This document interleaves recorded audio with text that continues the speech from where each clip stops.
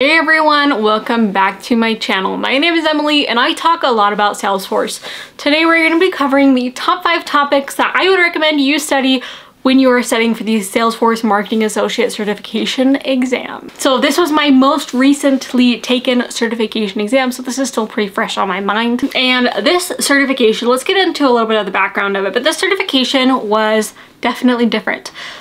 This is of course an associate certification, so it looks a little different than like your regular admin certification or app builder certification. This one was a 40 question and it was like choose 1 out of 3 answers. Between those two things, it felt like it was a little bit easier of a certification exam, but some of the content of the questions was fairly repetitive, and if you didn't know what they were talking about, it might have been a very confusing exam for you. Let's talk a little bit about who this exam is good for.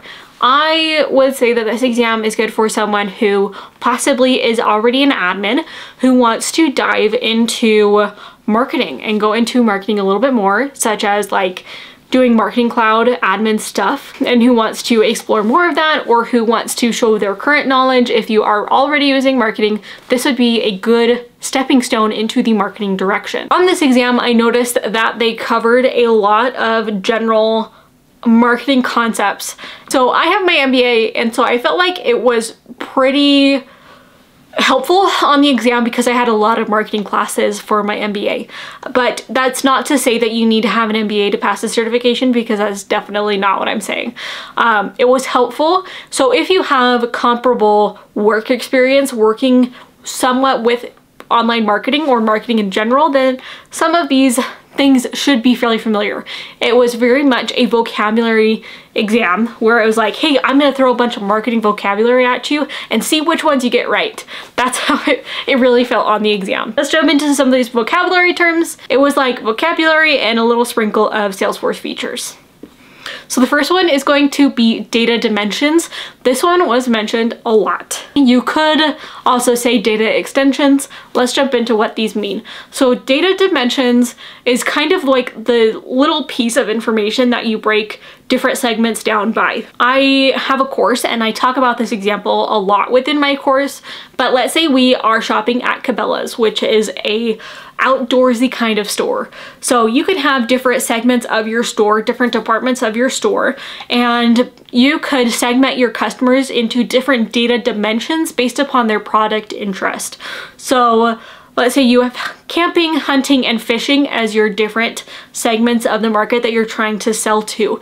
You could split each of those customers that are interested in those 3 separate product lines, and you could separate those into different data dimensions, and that's essentially what it would be. So people who have interest in this product, in the hunting product, that's going to be your data dimension.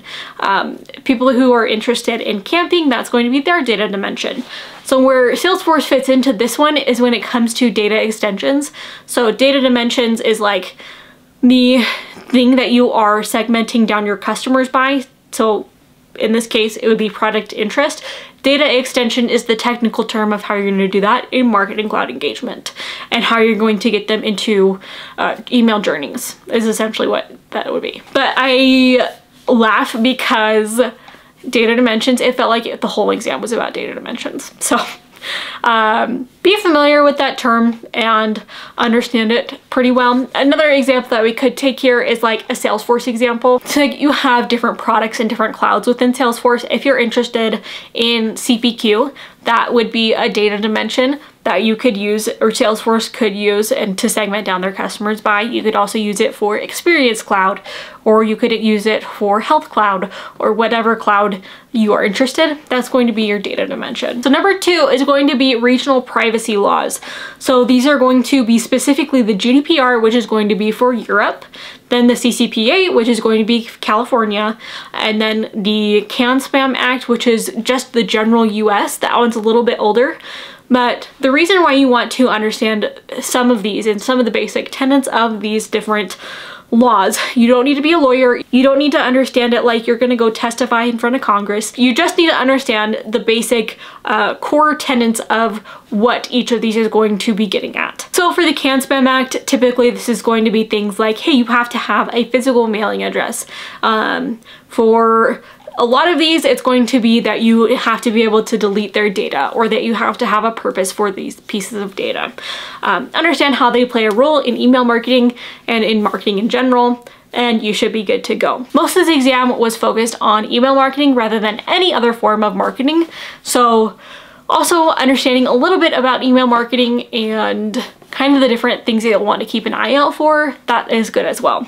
That leads us into number 3, which is just going to be general email sending and general email vocabulary. So things like sender profiles, so who the email is from, the subject line of an email, what bouncing means when it comes to emails, that kind of thing would be pretty important on the exam. Number 4 is just going to be general marketing knowledge, and this is not necessarily to help you pass and to get the correct answer as much as it is for context on the exam. A lot of the questions were fairly complex as far as the different pieces of lingo that they asked.